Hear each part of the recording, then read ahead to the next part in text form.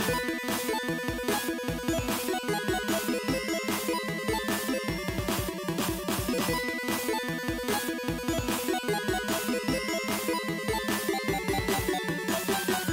learning to be tool safe.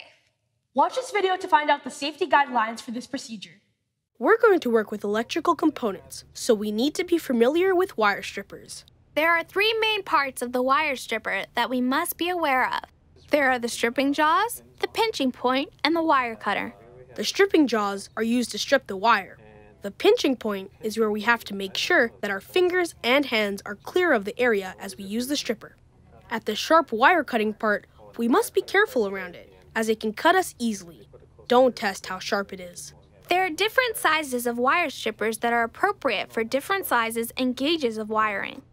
You can review a chart to see what kinds of wire are able to handle different loads conducting electricity safely.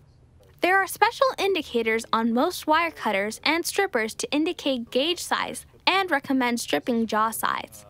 You can tell if a wire is solid or strand by how it responds when you bend it. If it returns to shape after you bend it, it's likely a strand.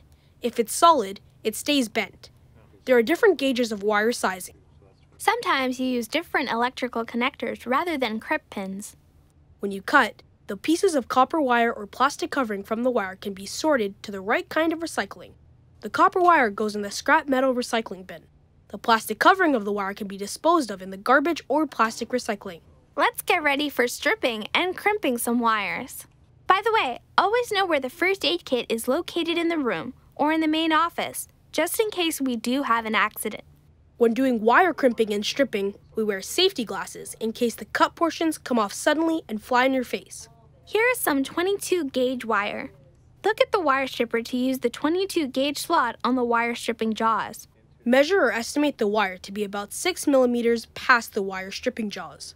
You need about that amount because that is how much of the plastic sleeve has to be removed from the wire so the pin will crimp properly to the wire.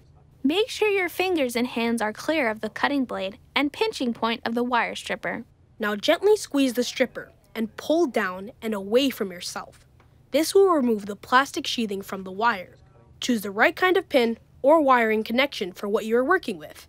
When you are crimping, remember there is a pinch point. To insert this crimp pin onto the teeth, the back of the crimp pin should be lined up with the plastic sheathing of the wire. Also, the end of the wire should be pushed into a crimp pin as far as possible to make sure that a solid connection is made. Remember, when you use the crimping tool, you must be aware of the pinching point here. Once the crimp pin is aligned, the legs of the crimp pin will grab onto the plastic sheathing of the pin, and you can insert the pin with the wire into the crimper. Gently squeeze the crimping tool and the wire of the crimp pin will grab onto the plastic sheathing of the wire. All you need to do is remove the crimp pin, rotate it 90 degrees, and repeat the crimping process. Inspect the crimp. Take the pin out from the tool and make sure that the pin's legs are crimped into a circular fashion. The legs must be circular for the pin to be inserted into any type of connector. If the end of the crimp pin is not circular, repeat the crimping process by putting the pin back into the tool, crimping and rotating 90 degrees until you have a circular crimp. Test the crimp. You can test the crimp pin by holding onto the wire and gently pulling on the pin. If the pin does not come away from the wire, then the crimp was successful. Take a quick look around your work area to make sure that you did not leave any cut copper wire or plastic sheathing on the floor. Let's do a toolSafe review. Review the hazard pinch points of the wire cutter stripper. Make sure you are using the right tool for the gauge of wire you have to cut and use. Have all your connectors handy? Clean up your workspace, especially the little bits, and recycle wire into the metal recycling container.